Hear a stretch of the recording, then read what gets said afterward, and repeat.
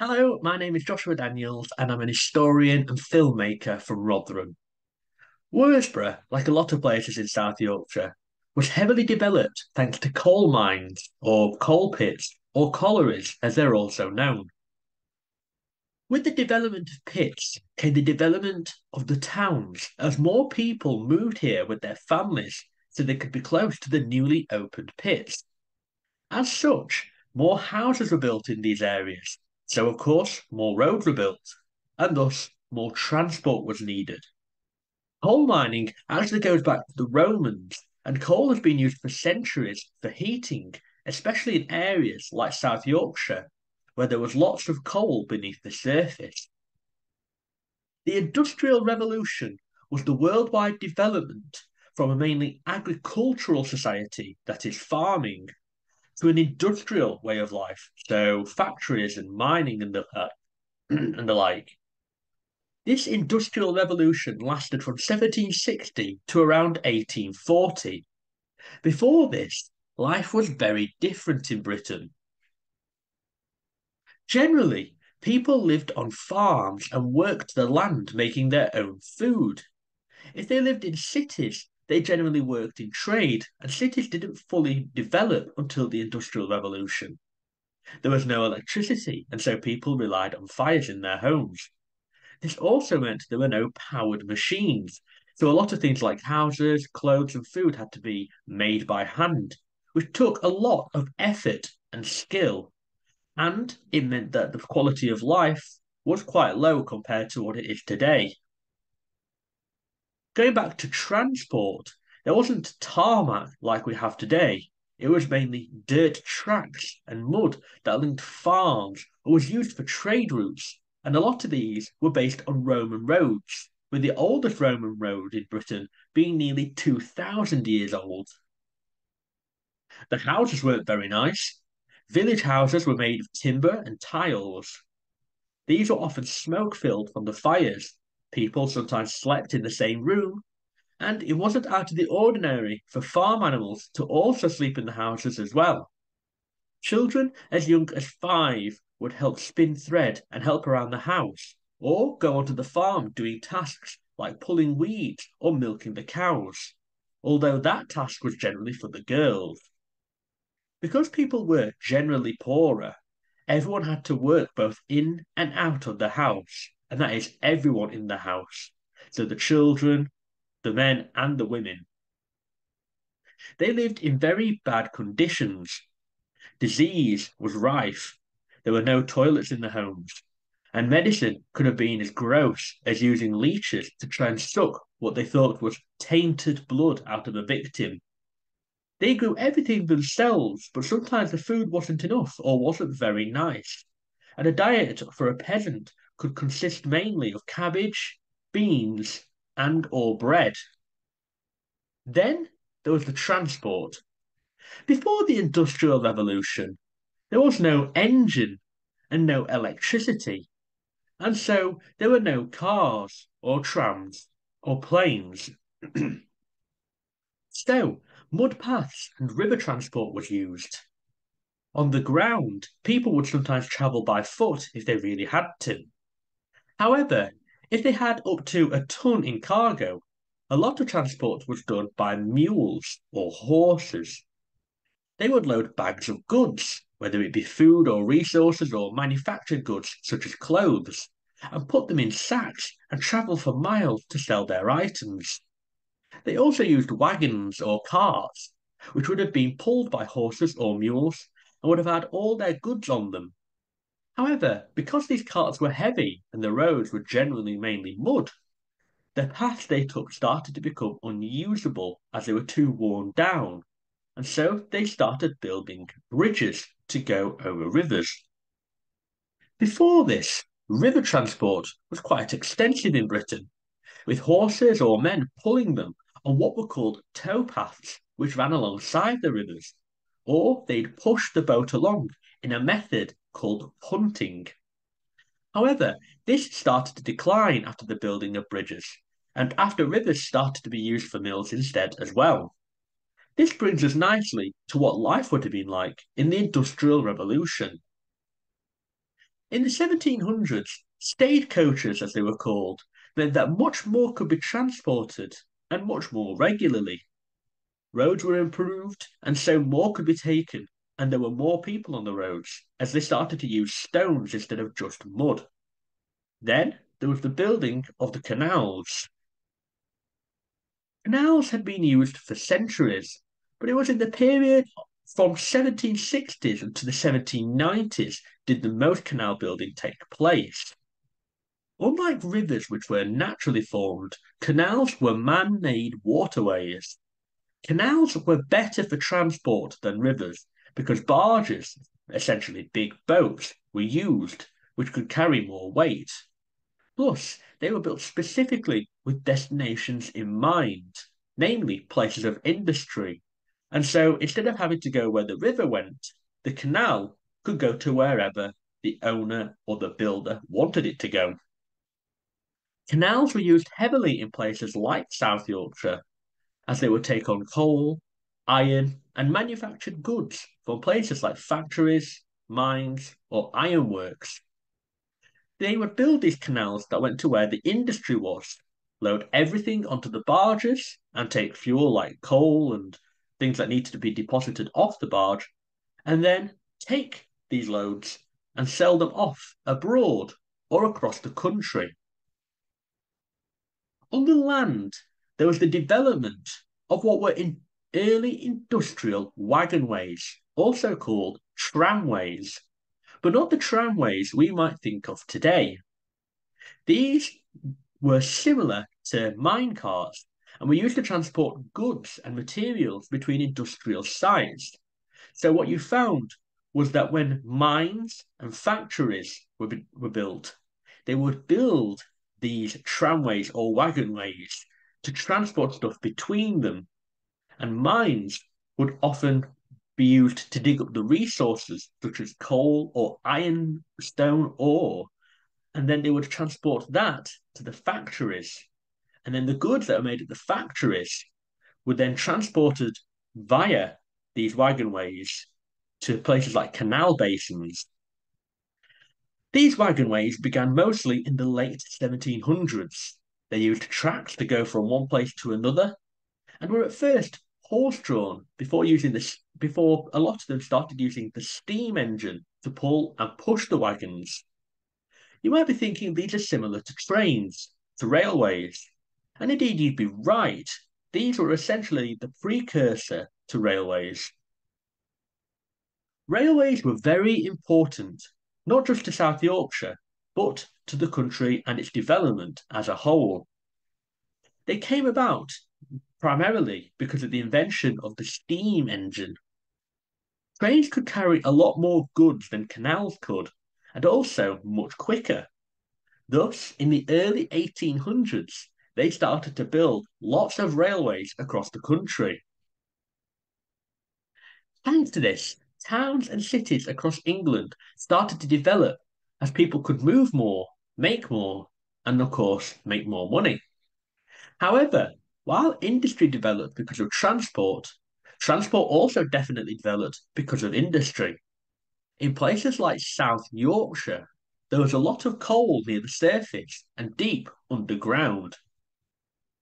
Coal was very important to the Industrial Revolution as it was burned in the furnaces, which would have melted the iron ore to make iron, and also used in newer inventions such as the steam engine, which would have powered the trains and ships.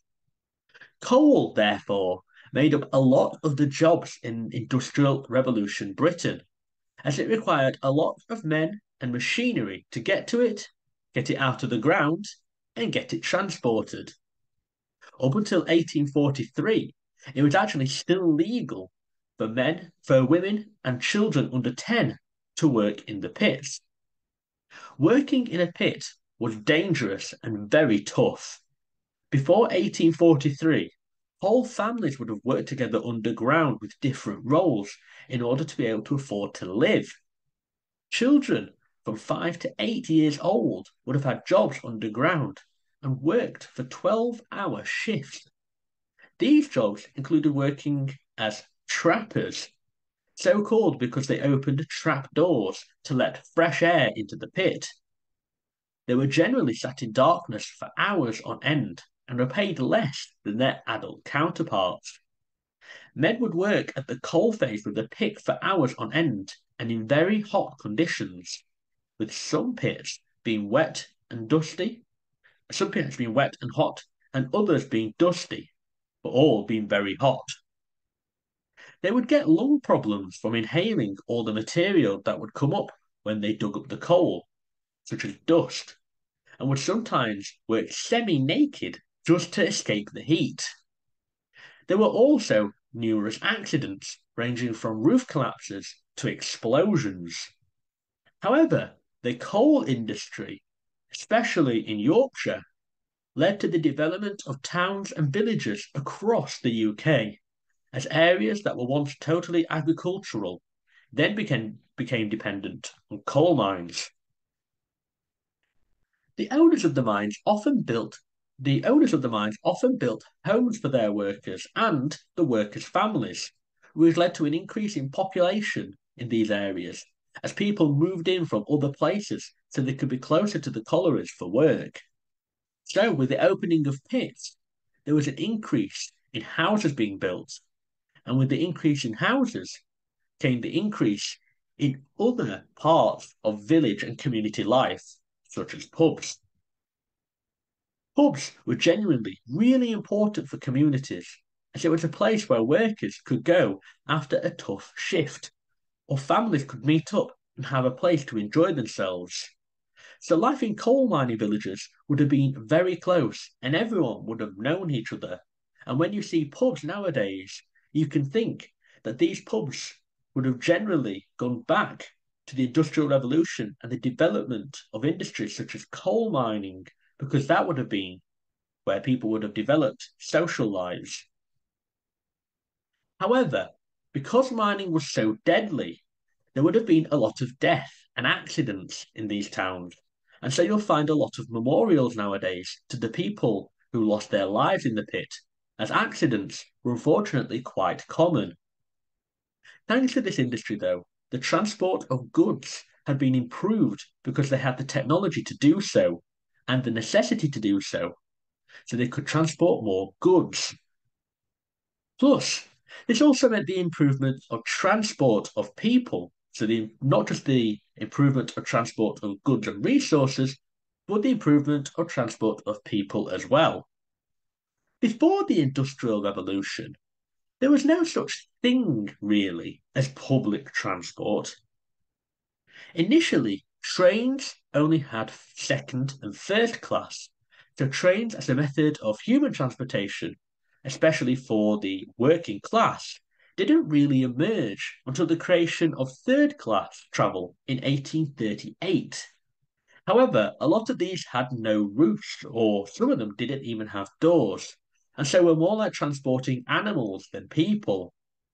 However, the Industrial Revolution saw the improvement of transport across the board and also more access to this transport.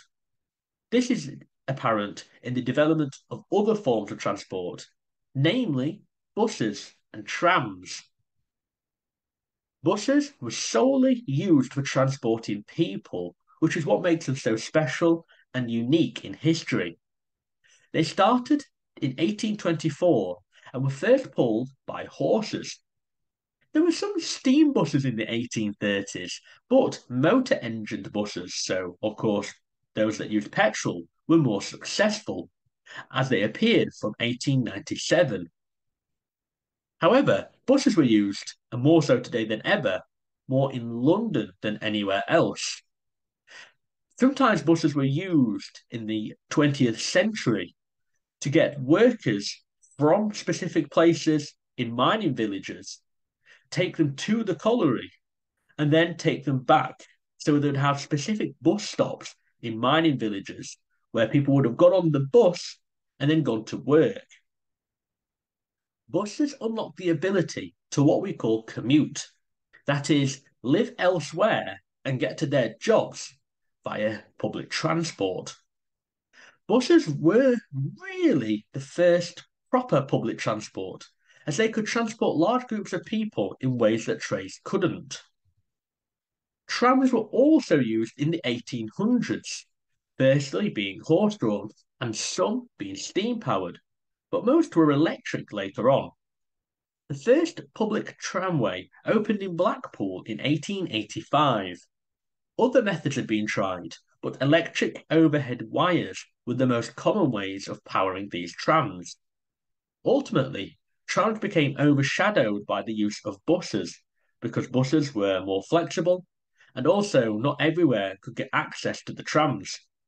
However, the importance of trams and buses was that people did not have to live directly where they worked, and also meant that those who did live nearby could get to work quicker. Which brings us onto the case of Worsbrough. Worsbrough was shaped by a lot of these factors, and a lot of its history can be summed up by public transport, collieries, the canal, and mills. Worsbrough, however, has a history dating back to the Romans, where it was settled and used for things such as farming. It would have been much different to what it looks like today. It was mainly agricultural, but also had a fort and much less people. This is actually where the name comes from. It was recorded as Worsbrough, with Work being the landowner and Burh meaning fortified settlement. There was also a mill recorded in 1086 too. So not only did Worsbrough have mining as an industry, but for over 1,000 years at least, it had milling. St. Mary's Church dates back to at least the 1100s, but there's evidence that it goes back to over 1,000 years ago. Churches are important places because they were where people would come together to worship, and religion was a huge part of people's lives and how places were governed in medieval Britain.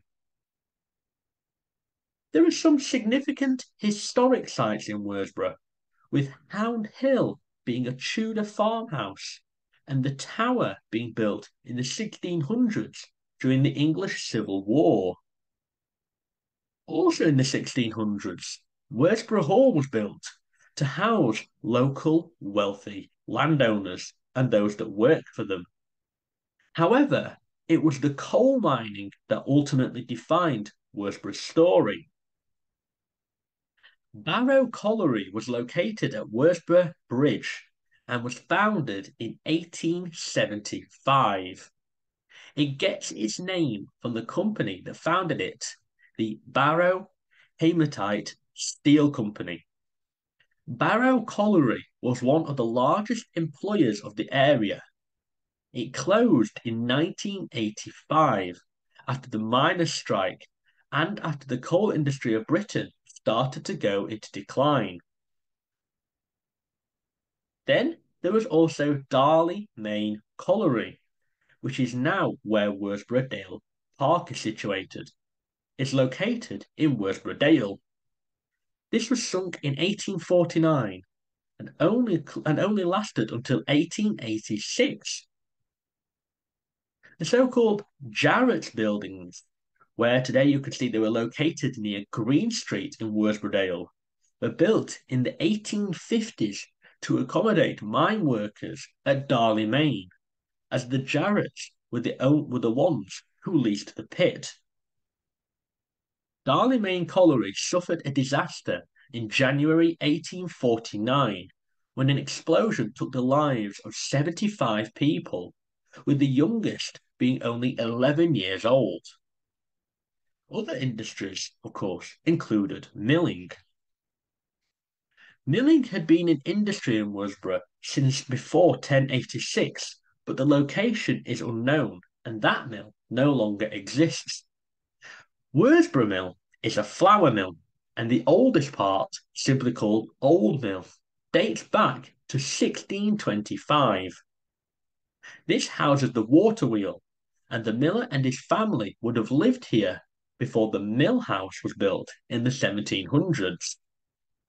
In the 1840s, the new mill was built next to the old mill, powered by a steam engine.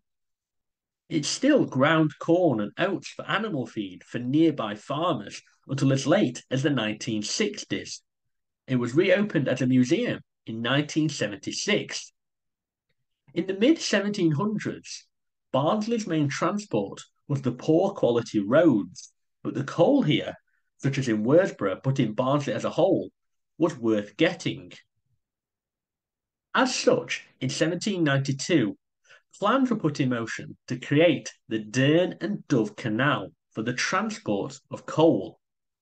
The Worsbrough Canal Basin was opened in 1804, but closed in 1906.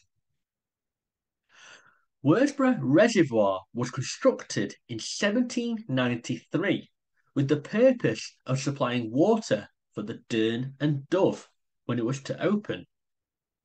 Also at Worsbrough Bridge was a lesser known and less visible industry, glassworks. Glassworks was quite a prominent industry in Barnsley anyway. These glassworks established in 1828 were the Wood Brothers Glassworks. They were situated at Worsbrough Bridge, where there was a flint glass house, and it carried on until 1981. Then there was the transport. The South Yorkshire Railway joined Worsbrough in 1854, although this was goods only, meaning that people weren't transported on it. The part of the Trans-Pennine Trail today is on the old railway line. There was also a wagonway which connected coal and ironstone mines near Rockley and Pilley to the Worsbrough Canal Basin. There were at least 3 of these wagonways in Barnsley in the early 1800s. The public transport was so paramount to Worsbrough, however, in particular the trams, because it enabled freedom of movement. Trams weren't just for those working at the collieries, but also just the average person too. There were reports of miners sitting in their mucky clothes, getting on the trams as they sat next to everyone else who was going on a day out. A lot of the trams went to and from Barnsley town centre. That was another important feature of the trams. They enabled people who otherwise could not have got to Barnsley town centre to get out and about, but the transport links were just not there, and cars were not a possibility. So the building of the trams enabled people to get a day out, and were not just seen as a way of enabling workers to get to work, but also people wanted to do something as simple as shopping too. It must have been a popular line, as owing to a shortage of cars in 1967, services were only permitted between Eldon Street in Barnsley and the 2 termini, so stops, at Worsbrough. There was one at Worsbrough Bridge and one at Worsbrough Dale. The last century saw the closing of the railway, the tramway, the trams, and the industry, but also the building of houses and opening of the mill as a museum. All the while, in the surrounding areas, there's a lot of farmland and green spaces, and there's a lot of places now where people can go on walks or see the local history. Some of that history, however, is hidden, and it's up to us to see where we can find it and see how we can make use of it and see how we can help it to be remembered. The public transport linked all of these different walks of life together, as well as linking Worsbrough to Barnsley and Barnsley to Worsbrough. Not only did the public transport help people get to work, it helped people get out of Worsbrough and get people into Worsbrough for shopping, for to see family, for days out. Scattered across Barnsley are visible and sometimes invisible parts of heritage, but in Worsbrough they all tell their stories, and they were all linked thanks to public transport.